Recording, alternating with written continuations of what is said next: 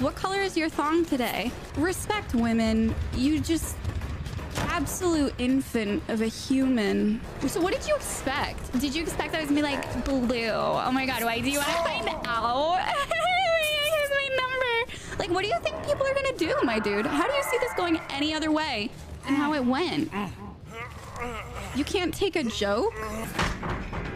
What do you think a joke is? Can you imagine John Mulaney getting up on a stage and pointing at a woman in the audience and going, what color's your thong? And then she goes, excuse me, that's fucked up. And he goes, you can't take a joke. You haven't gotten to the joke yet. We got to the part where you were being a dick. You haven't told the joke yet. Google Mike Birbiglia. I'm joking. He has a really great bit where he talks about how jokes have been ruined by people like yourself who say shitty, misogynistic things. And then when someone calls them out on it, they say, I'm joking. Because then people say, oh, we just can't joke around in the workplace anymore. No, the rest of us can still joke.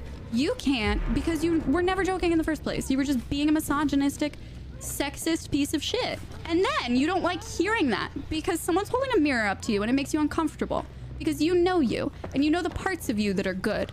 So in your heart, you have to come up with a narrative that makes you feel better about the fact that somebody's asking you to confront the parts about yourself that you hate the most.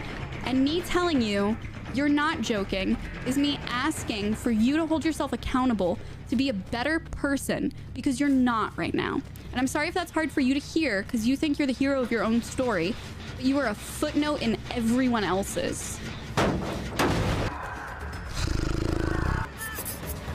I need a beer.